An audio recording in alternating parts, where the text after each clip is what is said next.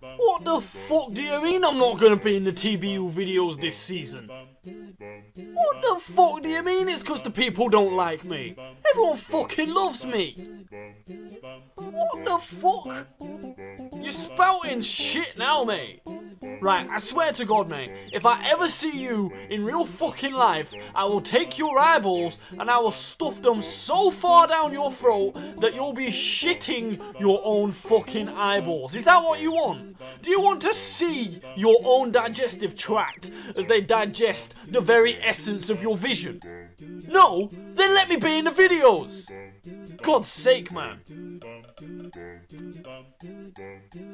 Get that camera out of my face right now or I swear to fucking God. How is it going, TBU fans, and welcome back to the Battle Union Week 3, where Birmingham Spritzee are going to be playing against the Miami Dolfinis, coached by Baby Eye or my good friend Sinister Sableye, whichever one you prefer to speak of him as, if you get what I mean. Now, Baby Eye is genuinely a really nice guy. I get on with him really well, so before we even start, make sure you go and check him out in the description. His links will be down there, just like every TBU coaches, in case you want to go and listen and watch their sides of things. So, yeah, it'd be really cool if you did that. But yeah, with all that sentimental stuff out the way, let me just bring up his team real quick before I even jump into mine. He has a Jirachi, a Salamence, a Rotom Wash, a Superior, a Mamoswine, Hitmontop, a Aromatisse, Lipard, Salazzle, and Purugly. Threats, threats, threats. Really difficult for me this week, this is going to be, because this team threatens me in more ways than I can even comprehend. But what we're going to be bringing this week is going to be, and let me just click on it for dramatic effect. Hey, this lot. We're bringing Mega Beedrill, Tapu Koko, Ditto with a Choice Scarf because that's the only Ditto, Slowbro with a Salt Vest, Chestnut, I can't even remember for the life of me what Chestnut it was, and a Fortress that is fairly interesting. But yeah, I'm going to go through them very quickly. I don't want to have these team builder videos too long, but I'm just going to go over some of the very basic points. Now, the big threat for me on his team is Salamence and Jirachi, and also Salazzle to a slightly lesser extent. But those are the two main problems for me, Jirachi and Salamence. Oh, and Rotom Wash, of course, because they are ridiculously hard for me to find switch-ins to on my team. My team at the moment seems to be built more towards offense rather than defense, because I'm not the type of person that's going to be able to switch into things willy-nilly. I have to keep offensive momentum and force the opponent to be on the back foot, and if I don't build my teams accordingly, then I'm not playing to my draft's fullest extent. That may change after week 4, probably considering to make a couple of changes to even that out, but I like the way this draft is.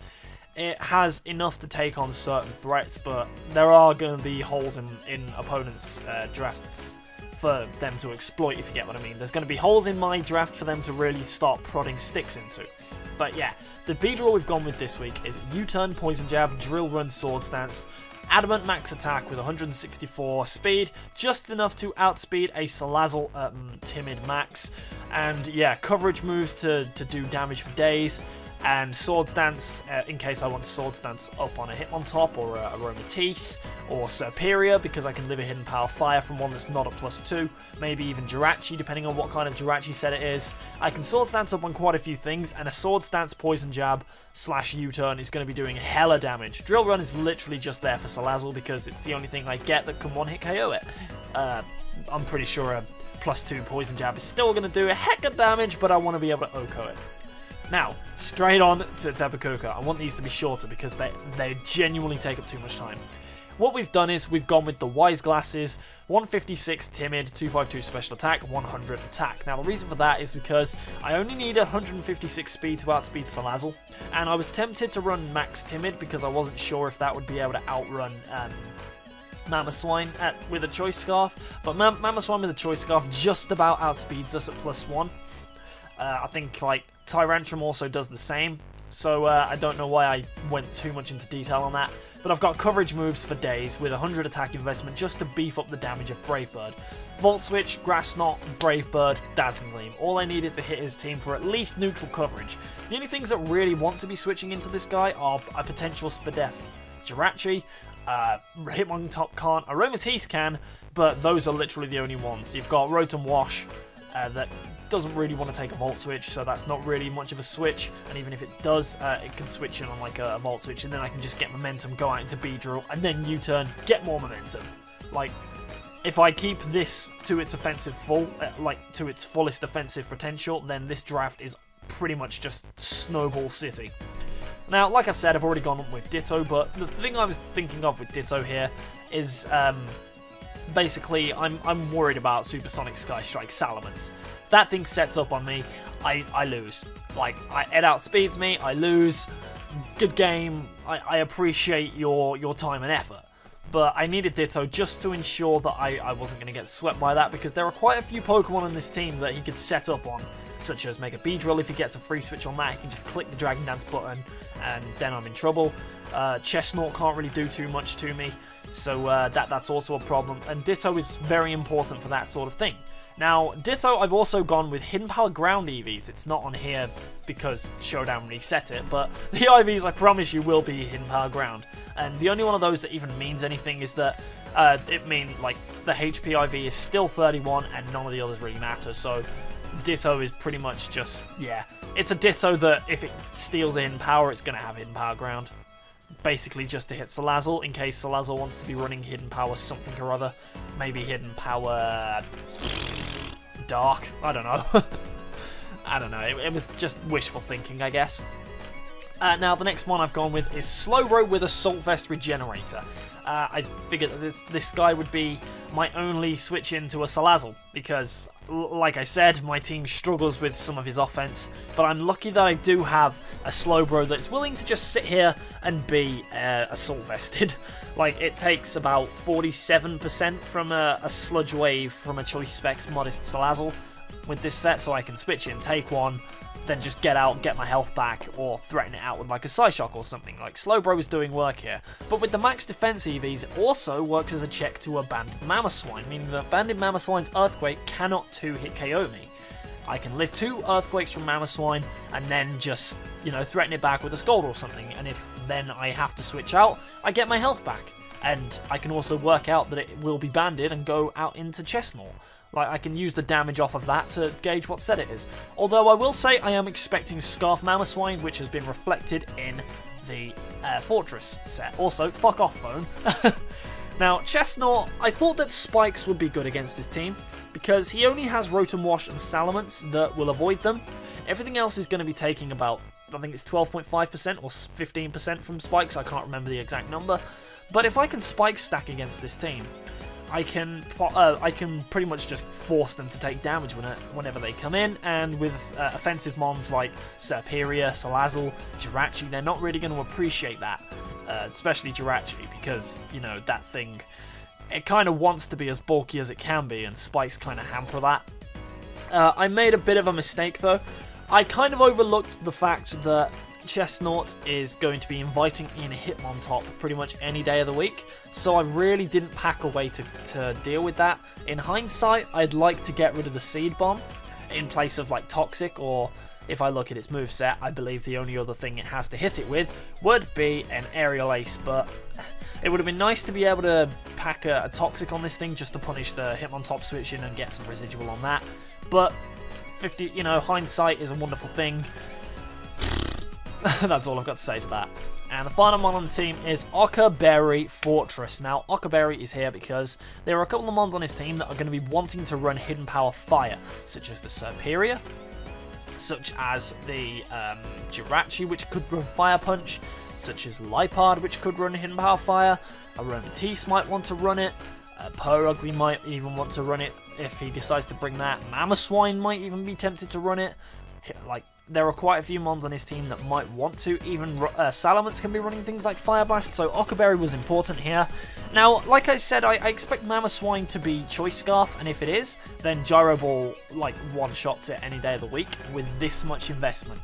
I can one-shot a Mamoswine that has 152 health from, like, max with a Gyro Ball from this investment, so it means that I can still be as bulky on the special side as I can and take rogue Hidden Power Fires from things, but I can also be offensive and smack things in the face. I've also got Stealth Rock on there because, you know, Stealth Rocks is always nice when you're up against the Salaman's core, and Rapid Spin because I don't want to be Stealth Rocked.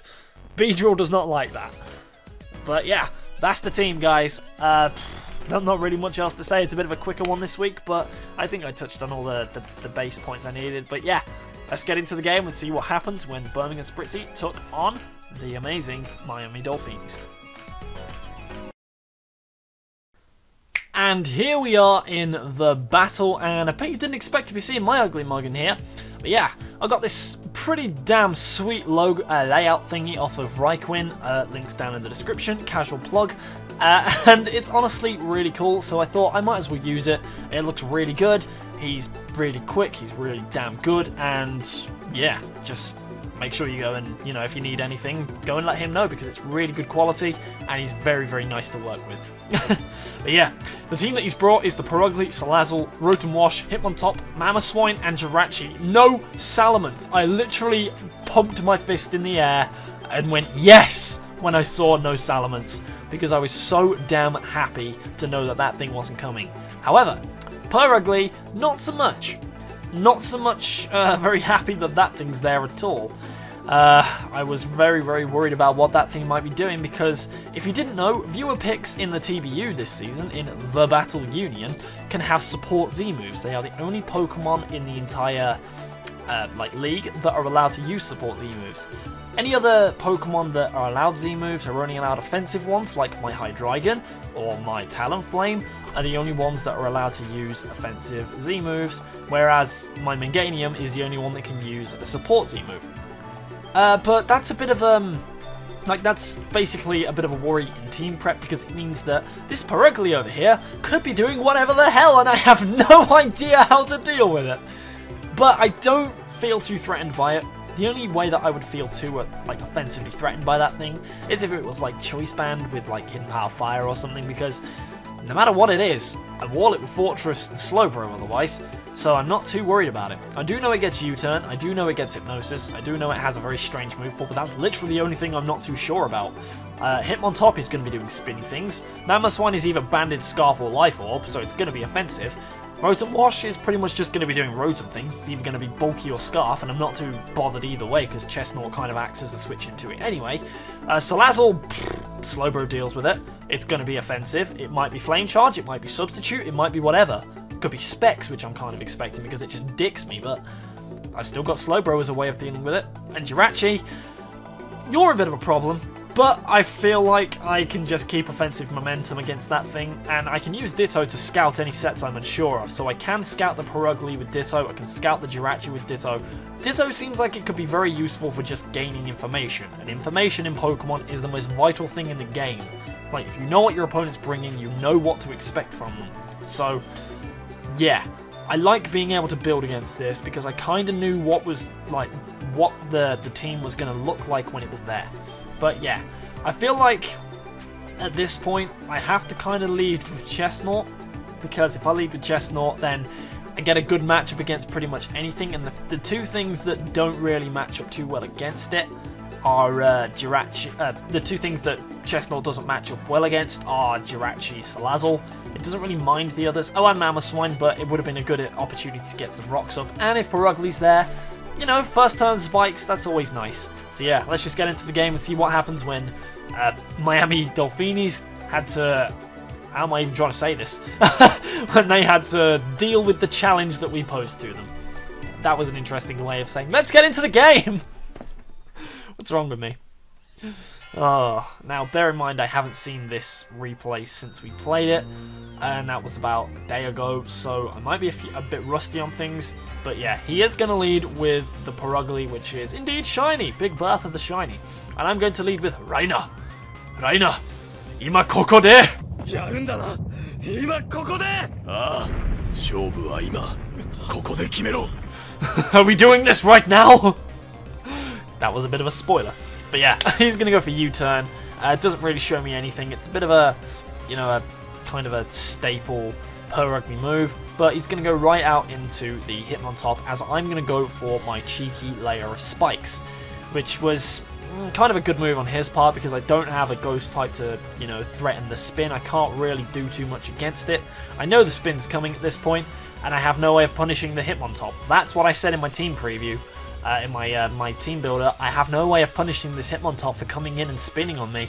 I really should have packed Toxic because, you know, I'm not too worried about it because it does mean that I can, you know, I can learn from it in the future.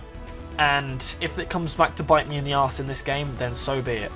But yeah, as you just saw, he goes for a Toxic as I switch into my Slowbro, trying to, you know, just put pressure on the spin.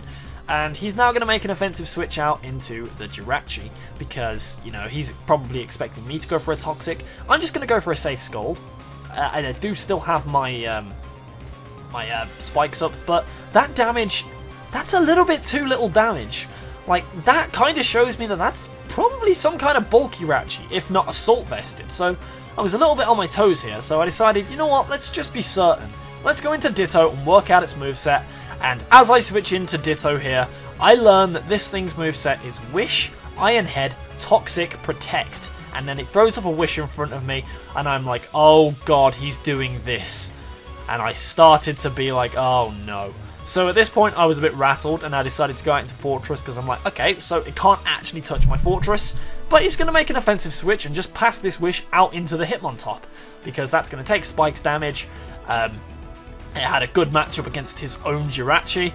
It kind of made me think that this thing might have Earthquake because, you know, why would you bring out a Hitmontop against a Jirachi if you didn't have a way of hitting it super effectively? But now my Fortress is in here and I'm like, well, he's got to spin, so I've got to go out and pressure it.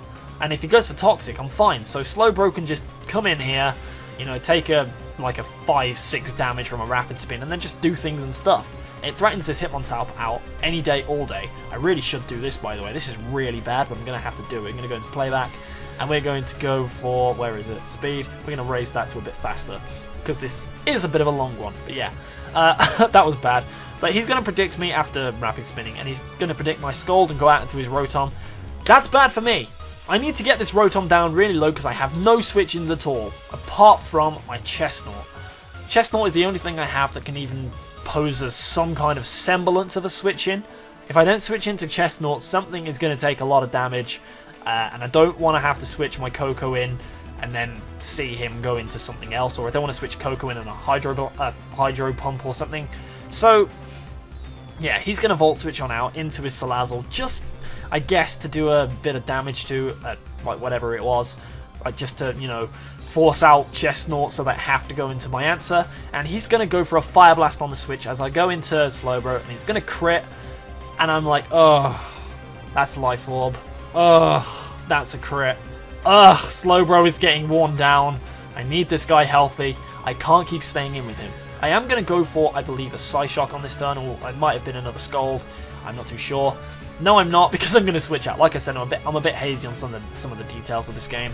But I'm going to go out into my Ditto. I guess it was to try and gain a bit of information on the Salazzle's moveset as well, just to know if it was running a hidden power or something.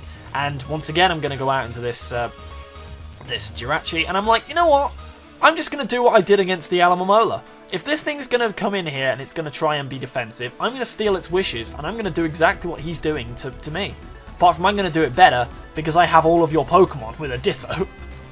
But yeah, he's going to go for Iron Head, and I thought, you know what, that's quite a safe one. I can go into Beedrill, and it's going to do hella damage. And I'm like, oh, Beedrill doesn't want to take that much so early. It doesn't want to be having to, you know, take that much health, but the wish is nice, and I get right back up to near full. Gives me a free Mega Evolution. And this is where I'm like, I really wish I'd clicked Sword Stance. I go for a U-turn here, and he's going to go for a Protect just to see what I want to do. If I'd have gone for a Sword Stance there, something takes hella damage. Whereas I went for U-turn, and now I just get like half its health off. I really should have just gone for Sword Stance there, because I wasn't sure if I could live another Iron Head, and I was a bit worried about him getting a crit and losing Beedrill, so I'm for a bit of a safe play. But I am just going to go out to Slowbro, because I do have the Fire Blast. I can try and snag a burn with Scold if I feel like it. But I'm going to predict his switch in, and I'm going to go for a Psyshock as he goes into John Wall. And that's the Rotom Wash. No, I'm not. I keep saying that, and I can't remember what I actually do. Because, as you can see, I'm switching around a lot. And I'm trying to get initiative on what he's doing. Like, I'm trying to get initiative and stop this Rotom Wash coming in, because every time it comes in, I'm really screwed, because it just gets to fire off safe moves, and he's going to go for a Thunderbolt there. He's already revealed my leftovers, and Reiner, the Chestnut, slowly getting worn down.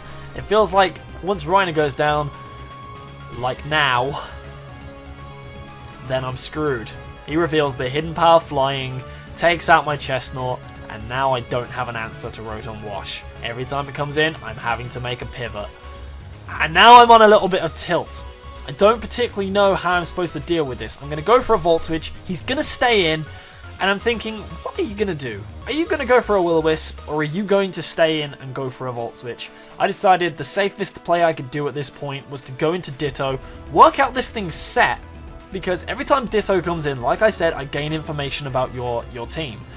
And he's going to go for his own Volt Switch. That damage shows me it's a little bit defensive. That did a little bit too little with Electric Terrain, but yeah, you know, that's things. I did work out that it was Hidden Power, Hydro Pump, Thunderbolt, Volt Switch from there. It did indeed have the Hydro Pump. I was kind of expecting Will-O-Wisp, but because of that, I knew that I was safe in, you know, bringing in my offensive physical threats like Beedrill.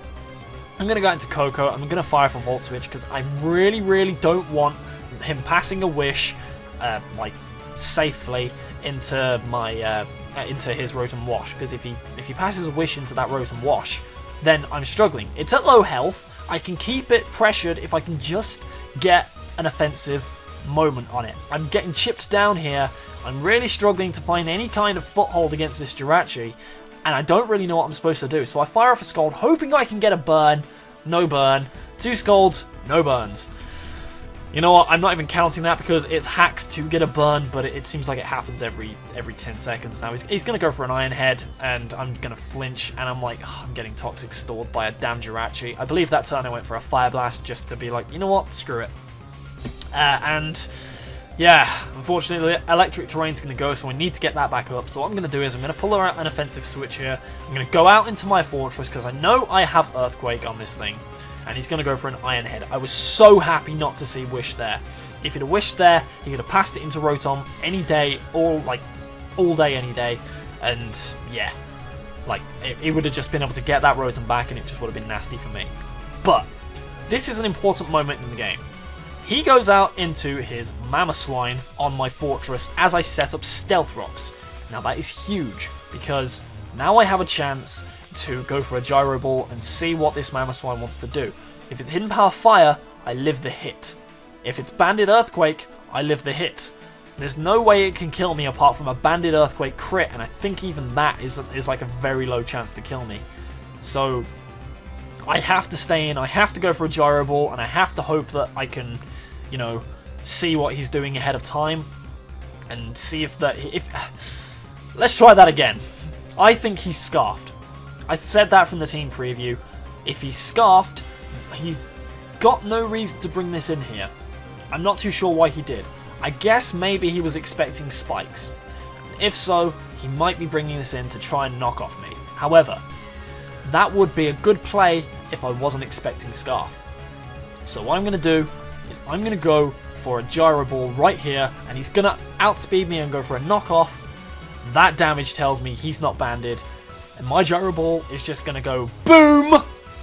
That's a dead Mamoswine, and that is huge, because if that thing wasn't around, if that thing was around, I couldn't spam Volt Switch as much, because, quite frankly, going for Volt Switch against a team that has ground types is not fun. It kind of pressures you a little bit. I don't like doing it, but with that thing out of the way, I can get all of the offensive momentum I want. And as he brings in the Hitmontop to try and spin away my rocks, I think, why not? I can go into Tapu Koko now and click the Brave Bird button. And he's going to go for Rapid Spin. And I'm like, you know what? I don't actually need to click the Brave Bird button. I can just click Volt Switch because he doesn't want to stay in here. He doesn't know my Koko's item or moveset or anything yet. So I'm going to click Volt Switch. And this is going to do... not enough. Showing me that this thing is definitely some kind of defensive, max HP variant. But it is going to mean I'm going to be able to go out into Slowbro, who's kind of like... He's just like, I don't really care about anything this Hitmontop wants to do. I can just come in here and I can just fire off a Fire Blast or a Scald or a Psyshock or an Ice Beam. And that's exactly what I'm going to do. I'm going to click Fire Blast here, predicting the Jirachi to come in. And what's going to happen is he's going to go into Jirachi, you're going to hit the Fire Blast, and it's going to do nothing. It's fat. It's a fat Rachi. Literally the fat Rachi. I hate it. I really hate it. So I'm going to go for I think it was a Scald here. Yeah, I go for a Scald, trying to score a burn. Any residual on this thing is nice. We get a crit, we get a burn. A little bit of hacks comes in our favour. Well, 2 lots of hacks in one go. But I needed the residual on that thing. It's so nice to have residual damage on a Pokemon that is relying on Wish Protect for its health, because it's only going to be getting about 38% of its health back, because it's going to be taking 6% health every turn from the burn, and it really severely hampers it. So I go out into Jirachi, the Ditto, trying to steal its wishes, and at this point I'm thinking, well, I'm Scarfed. I can just Scarf Iron Head this thing to death, and he's got to make some kind of offensive play about it. So I think what I do is I just go for a double switch, and I go out into Lukaku, Romelu Lukaku, Romelu Lutapu, Romelu whatever, whichever you like, just to put offensive pressure on, because he has to keep going for wishes, he has to try and get that Rotom back to full health, and I need to be able to offensively pressure that, and with no Mamoswine around, he can't punish my Volt Switches. So I'm going to go for a Volt Switch, he's going to stay in, it's going to do nothing, and he's just going to get back to full health. And I'm like, well, what do I do here? Do I go into this thing? He goes for Toxic, and Beedrill comes in, and I'm like, well, if he goes for Iron Head, I can just U-turn next turn anyway. I can just wear this thing down quite offensively. And I'm a bit of a ballsy man here. I clicked the Sword Stance because I'm like, well, I lived an Iron Head before, and I think that I can live another one. And he clicks Wish, and I'm like, okay, now we're in business. Now we're in business. Because now I get to fire off a +2 U-turn, but in hindsight, and I'm going to pause that here, in hindsight, going for U-turn here is a bit of a misplay because I forgot that Hitmontop gets Intimidate. Well, I say forgot, I didn't necessarily forget, I just kind of thought that, well, since, you know, I'm a +2 Beedrill, I'm going to be able to cause massive damage to something and I can keep the offensive pressure, whereas if I'd have gone for Drill Run there, like, it probably would have killed the Jirachi from where it's at, and I could have then Poison Jabbed this thing next turn, and he wouldn't really have had much to deal with me. But, nevertheless, I go out into Tapu Koko, and I go for the Brave Bird as he gets his Wish thing back up, so he's right back up at full health. And that doesn't do that much. It really doesn't do that much. I really wasn't expecting that. Like, I was expecting it to at least take it down to red, if not kill.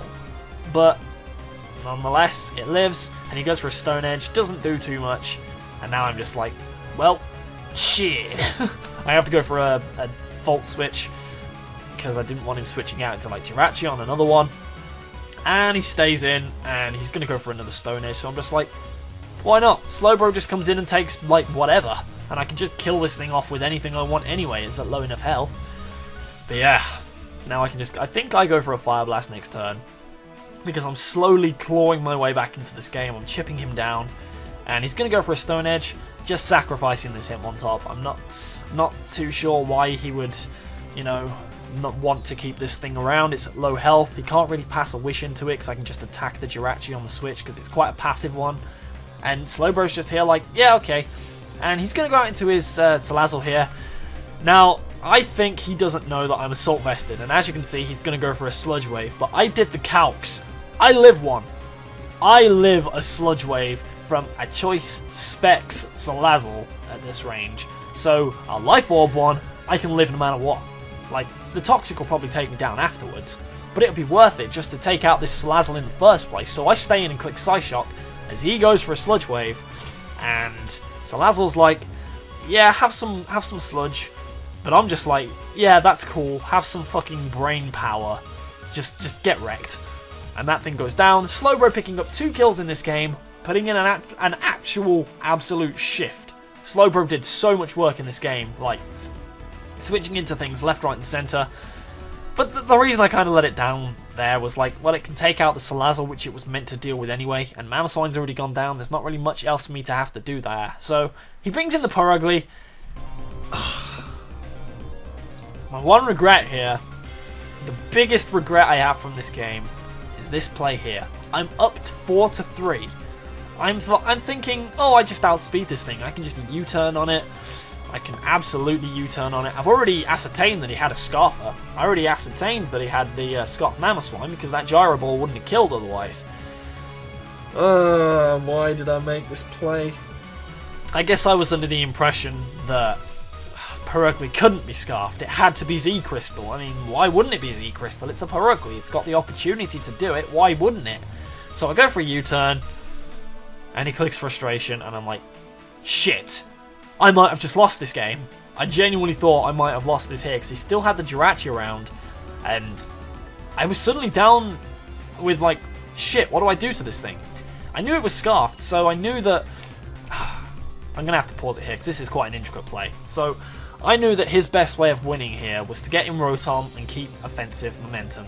So, I knew that Perugly couldn't do anything to me. We had Fortress against Perugly. Perugly is locked into Frustration with Choice Scarf. It's going to be doing nothing. He has an easy switch any day, all day into that Rotom Wash. I have to make an offensive play here. I have to go and make a hard double into Coco. Such an important play. If I get this wrong, it's game. If he stays in and frustrations me again, it's over. However, he does go into the Rotom, like I say, and he does, like I do go into Coco, and now I have the offensive pressure again. I can just go for a Dazzling Gleam or a Volt Switch, and I can do whatever I want. And thankfully, he decides, okay, Rotom's done enough. It can go down, and I'm like, yes! Finally, it's just Jirachi and Perugly versus the world. So it's it's Fortress season. Fortress doesn't really care much about what he has to do, but I didn't know what this Perugly had to hit me with. I knew it was Scarfed, it had Super Fang, and yeah, it was Scarfed. Gyro Ball's gonna hurt. Chunk, that's a lot of damage. But I still kind of thought that he might have Hidden Path Fire in the back to try and steal a kill. So at this point, I go for an Earthquake because I know, oh, Earthquake will kill it. And he reveals Shucker Berry on Jirachi because I guess that was a really good play for Diggersby because that could have had Earthquake. Quite a lot of my offense can run Edgequake coverage, which is quite nice.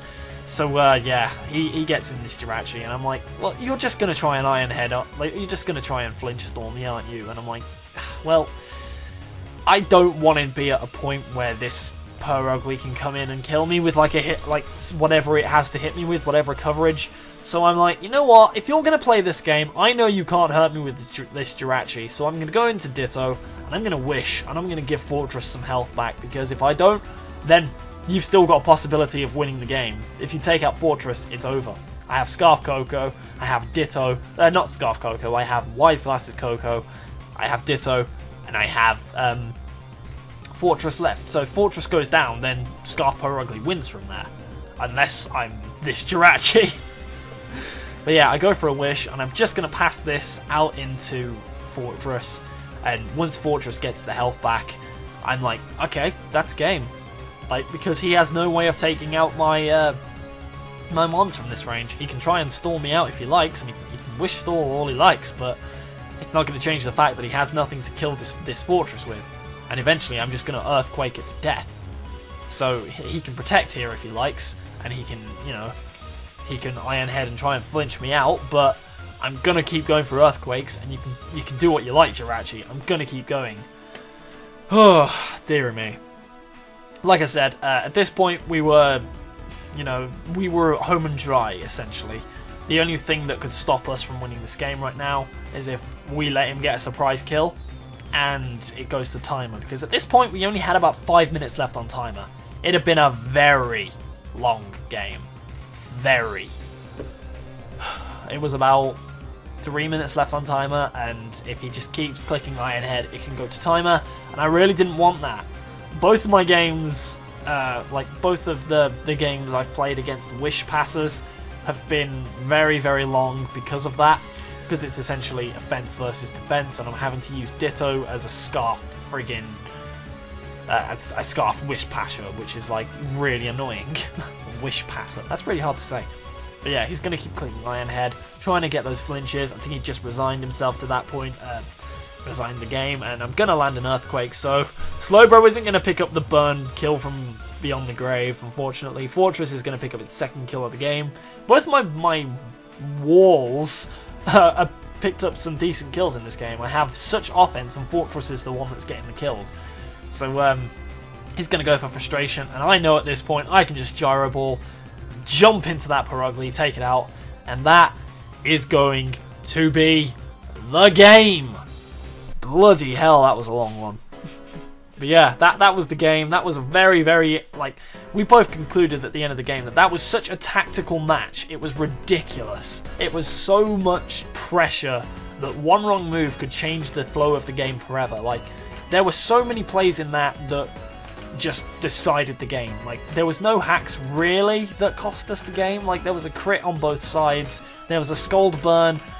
Not really much hacks, to be honest. But the big play that changed momentum from him being in really good control of the game was me going for Gyro Ball on the Mamoswine. That Mamoswine doesn't go down. I can't spam Volt Switch and U-turn anymore, and he still has a Scarfer in the back that can outspeed my Coco and my Beedrill and threaten them out. So that's really, really annoying. But at the end of the day, like, there was another play later on with the Rotom where I had to predict him going into the Rotom and then catch his switch with my own double switch so that I could keep momentum with Coco. That was a really important play as well, because otherwise Rotom just gets to fire off a Thunderbolt and something is going down. So there were so many plays in this game that just meant that whoever got the right prediction was going to win the game. And it was just really, really tactical. There were a couple of people listening to us play because we were in the PPL battle room on voice chat with each other on Deafen, so people could hear both of our reactions. And people were saying that was tense, ridiculously tense. But yeah, 2-1 with a +3 differential now. We're actually making progress. But this happens every season in TBU. I lose my first game, win my second and third, and it ends up biting me in the arse. Because I'll go on a massive losing streak. The objective now, don't let that happen. I can't let myself be complacent. I said to myself at the start of the season, I want to make playoffs. I want to get to playoffs for anything for the first time ever. We're going to make that happen. So I'm hoping we can make that happen. But yeah, before we sign off, I just want to say thank you very much to Payton for the game, to Baby I for Sinister Sailor Eye, for playing me. That was an incredible match. Really, really tactical. Go and check him out. Such a nice guy, and his content isn't half bad either. So I'm pretty sure that you'll like his content if you like mine. It's more Pokemon stuff. Yeah. And with that said, next week we're playing the Jersey Weaviles and Cloud Envy, a guy that I haven't actually played before, but I've heard he's very good, and I like his commentary style and his videos. So yeah, we're going to have to get our game faces on again. Next week will be a very, very important one for our season. Thank you very much for watching, guys. I hope you've enjoyed this video. If you have, don't forget to leave a like and all that good stuff. It really does help my channel out. And I will see you in the next game. Sayonara, dudes. See you later.